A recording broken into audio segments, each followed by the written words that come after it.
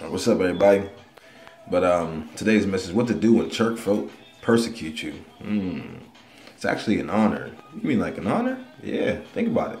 Matthew 5:11. Blessed are ye when people insult you, persecute, and falsely say all kinds of evil against you because of me. Verse 12. Rejoice and celebrate, because great is your reward in heaven, for in the same way they persecuted the prophets before you.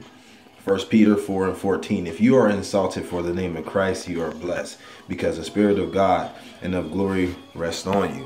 So what do you mean? So I take it as an honor. God showed me you take it as an honor, because when you come into church, there's been some people that couldn't been in there for 20 years, and you come in there, and then they're talking about you, or they're speaking about you, or gossiping, or whatever.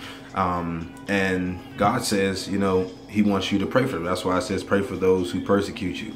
You know what I'm saying? So I take it as an honor, because that's a, area in their life that God exposed using you. A lot of times people ask for a blessing, and then God shows them a blessing. They don't like the way it looks. So they say, Lord, help me with this problem I have with me. Lord, help me to make me better. And then God sends you in the church. And then what do? They look at you and they talk about you. So now that blessing came in the form of you, because you can pray for them, and that can be a difference. But we have some people, though. I heard this pastor, he was saying, some people say, well, I don't go to church no more because of church folk. That's like not going to the hospital because there's sick folk. You know what I'm saying? But I mean, we don't go to church, for church folk. Yeah, we do go to fellowship and things like that. But there are some people that you have to pray for, and you can love from a distance. You know what I'm saying? You can still speak to them. Hey, how you doing? God bless. That's it. You know what I'm saying? But that's where the church is supposed to be, where people can get healed. You know what I'm saying? And then, they're in the body of Christ, and we're supposed to pray for them. So when we pray for them, like I said, they will continue to get better, and God will work on them. God will continue to work on them. So think about it. If you started going to, church, and then people are talking about you, obviously God is going to bless you for that. Don't worry about that. God is going to take care of that. And anyway, when somebody, persecutes you or anything like that, even church folk, that's because that's just to let you know that God is about to bless you. That's all that does.